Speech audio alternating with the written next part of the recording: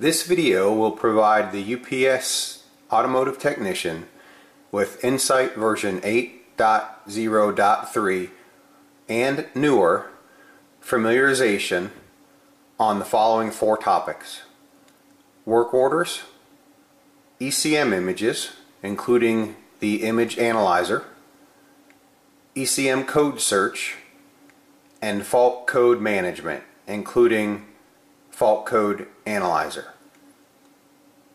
If you do not currently have version 8.0.3 on your SBDT, please use the update manager to update to the latest version.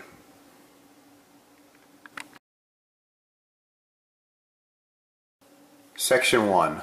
Work orders. Work orders are INSITE electronic file folders that can be created for a given vehicle's engine ECM images. UPS SBDTs have work order mode enabled. So, a work order window will pop up automatically each time the user connects to the ECM.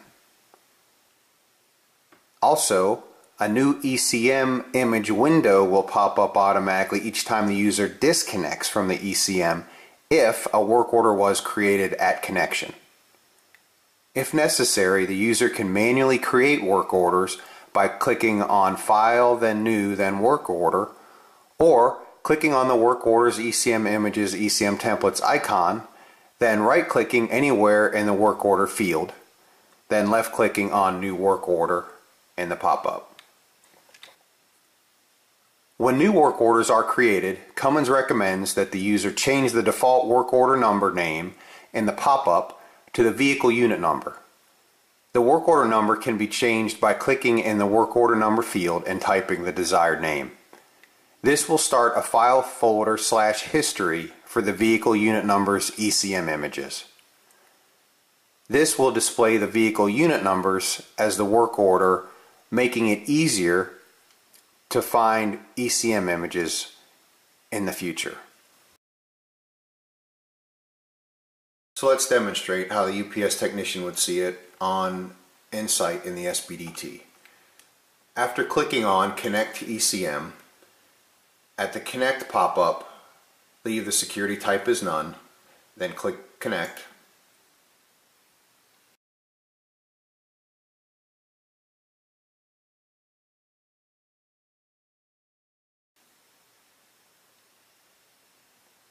At the new work order pop-up window, scroll down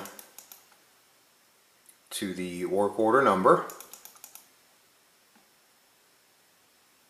Note that the default value is that WO and it's a date code and timestamp, but we'll click on that box and we'll type a vehicle unit number. In this case we'll do 275500. Note we can put some technician notes in here if we'd like, but we'll keep that blank and click OK. So once again, I'm connected and the only work orders I see are work orders that are associated with the ECM that I am connected to.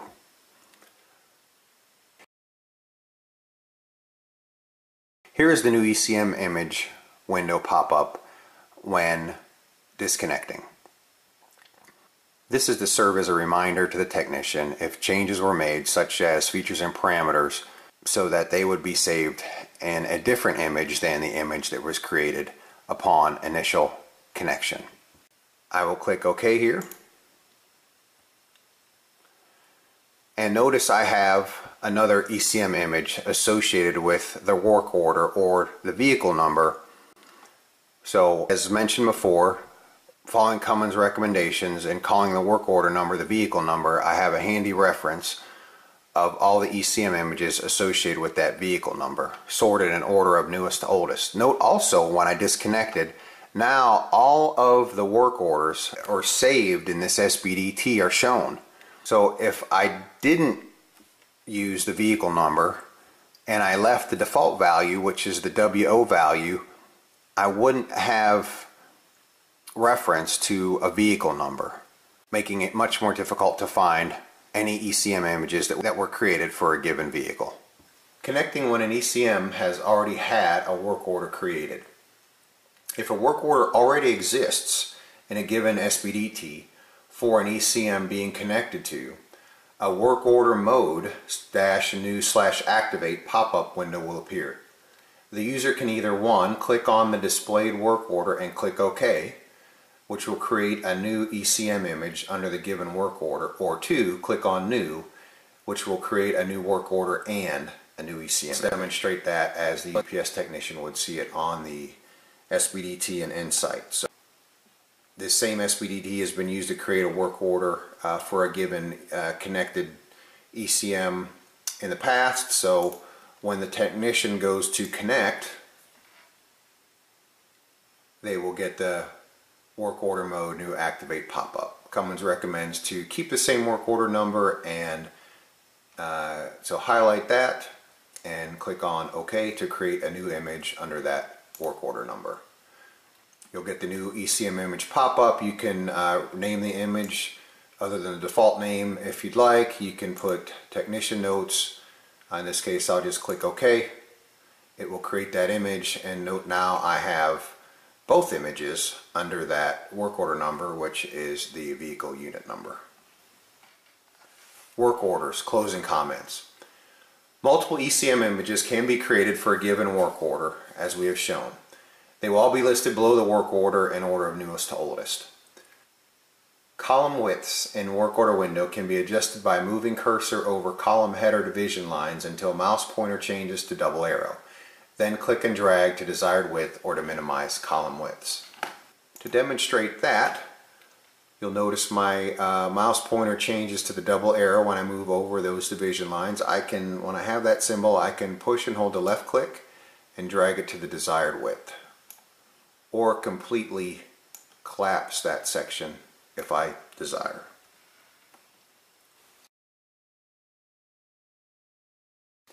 Section 2, ECM images.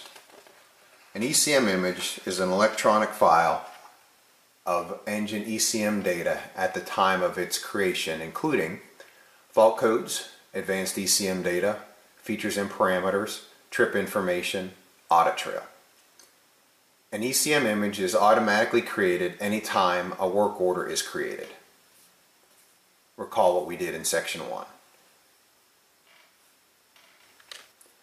Other ways to create ECM images: after the creation of a work order and the initial ECM image, additional ECM images can be created by clicking on File, New ECM Image, left click on Work Order to highlight it blue, then right click to get the pop-up menu and left click on New ECM Image. To demonstrate those, here's the first way, to just go File, New, and then ECM Image. The other way is I can click on that work order and right click, and I get my pop-up to have New ECM Image. Analyze Image. Analyze Image processes the ECM data into a more user-friendly format and displays it in another window. The user can save the data in Excel or Acrobat file format. This also allows them to share the data with others. To analyze an ECM image, right-click on ECM Image of Interest, then left-click on Analyze Image in the pop-up. Let's demonstrate. So in this example, I will use an ECM image for the work order for vehicle number 275243. I'll expand that work order and get that image, and right-click on that image and click on Analyze Image. Pay special note to fault codes. In INSITE, it's difficult to figure out the most recent fault codes. In the Analyze Image fault code tab, you can see that the math is done for you. So in the far right hand column here, you can see the time since the last fault code is displayed, and it also lists the fault codes in order of newest to oldest, the newest being highlighted in yellow. But it also will color code if there was any active faults present. Notice the other tabs: data collection, duty cycle monitor, after treatment system, fault snapshot calculators, engine abuse history, image summary, sensor monitor parameters, engine protection, and audit trail. Okay, to save the data, on all the tabs, notice there's two tabs. There's a export current feature, which just will save the current tab. It's recommended to be safe to export all features, which Section 3, ECM code search. ECM code search is used to search for and save updated calibration files. UPS SPDTs have automated ECM code search enabled. During connection process to the ECM, INSITE will automatically check for calibration updates. If calibration updates are found, the ECM code search window will be shown with the results in the status box. So the UPS user could get two pop-ups when connecting to the ECM. One being a work order, two being the ECM code search. If calibration updates are not found, the ECM code search window will not be shown. Note calibration revision history can be viewed and calibration can be saved. Saving the calibration does not recalibrate the ECM. It saves the calibration to the calibration workspace, making it available for download via the normal ECM recalibration process. In this example, reading the status box in the pop-up, the ECM code search has found the calibration on the web. Continue reading. It states, to see calibration history, click on the calibration history button. To save the latest calibration files to your computer, click the Save button. Note the warranty information box. Please refer to the ECM calibration guidelines. That number is a QuickServe Online procedure number reference. In Section 2 of the Warranty Administration Manual to determine if an ECM calibration update can be covered by Cummins warranty, and it has a hot link for that. Continuing down, I have my ECM code. Now this is the button I can click on to save it, and note that remember, this won't recalibrate the ECM. This will just save it to the calibration workspace. If I wanted to see calibration revision history, I can click on that button. Here are the results of the ECM calibration revision history query. Notice it shows me the ECM code revisions. It looks like an order of newest to oldest, the revision date, if it's warranty or not, the fail code, the description, and any ESN ranges that would be associated with it. So this is helpful for the technician to make a decision whether or not he needs to save and recalibrate an ECM to correct a problem that may be being experienced. So after I close the calibration revision history, note that I can save the calibration, and once again that will save the calibration to the calibration workspace. It will not recalibrate the ECM. So I'll go ahead and click on Save. Once again, read the status box. Calibration successfully saved to the calibration workspace. To send the calibration to the ECM, close this window and select ECM button on calibration selection screen. So for the training, we'll stop here, but we have saved that calibration to be downloaded if desired. Section 4, Fault Code Management. To get fault codes while connected to an ECM in INSITE, simply click on the fault code icon. Note window may need to be manually dragged to the top and does not cascade. To be directed to the diagnostics for a specific fault code, simply double-click on the fault code. So let's demonstrate. I'm already connected to an ECM. I will click on fault codes. I will click on the bottom here to get my double arrow, hold down the left click button and drag the fault code window to the top so I can see everything and get a list of all the fault codes. And note I can just double click on any of the fault codes to get to the diagnostic guide. Multiple fault codes. If multiple fault codes exist and the user wants help determining which ones should be diagnosed first, create an ECM image if necessary, if it already hasn't been created. Right click on the image, click on Analyze Image, Click on Fault Codes tab in ECM Image Analyzer window that is created, and record all active fault codes and all inactive fault codes with more than one count logged in the last 25 engine hours. For this example, I want to use the ECM image for tractor 275243. So from my work orders images screen, I will scroll down until I find that tractor number. I'll click on the plus sign next to that work order, and then I will click on the image associated with that work order, and I will click on Analyze Image. I will click on the Fault Codes tab. So note here, remember the criteria, it was active or inactive, and it was with more than one count, and it was less than 25 hours ago. So using those criteria, remember when I do Analyze Image, it does the math for me on the time since the last fault. So looks like these top 3 faults are less than 25 hours. I'll go back here and look at the counts. They're all more than one count. So these are the 3 that I will record: 2436, 566, and 2725. The next step is to open Cummins QuickServe Online. This can be accessed via iGate, manufacturer websites. The user ID is PWC UPS and the password is Cummins. Enter the engine serial number and hit enter. Click on Service. Click on the fault code search and enter all active fault codes and all inactive fault codes with more than one count logged in the last 25 hours.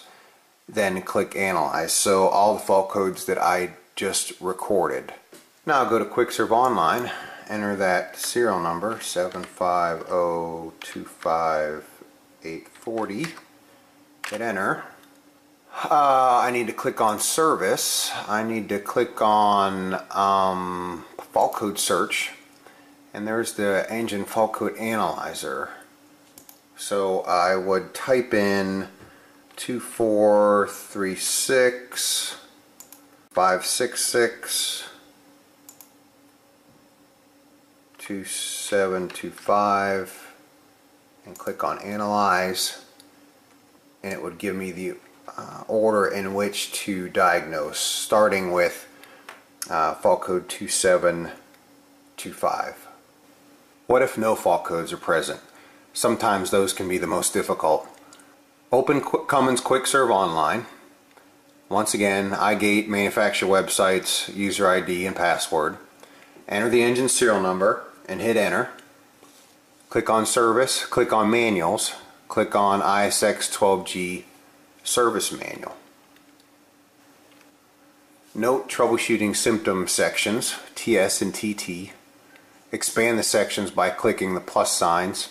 And note the TT section has engine performance troubleshooting tree, which includes such things as engine acceleration or response poor, difficult to start or will not start, etc. So let's demonstrate that. Let's go back to QuickServe Online. I've already, from the last example, I already have my engine serial number entered. I'll click on Service. I'll click on Manuals, and I'll click on the Service Manuals. Okay, there's my TS and TT. So I'll click on the plus next to the TS and see a whole bunch of symptoms in the TS section. None of those are performance related. Section TT, there is my engine performance troubleshooting tree along with others. I'll click on the performance troubleshooting tree, and there is my performance troubleshooting tree to follow if I do not have any fault codes.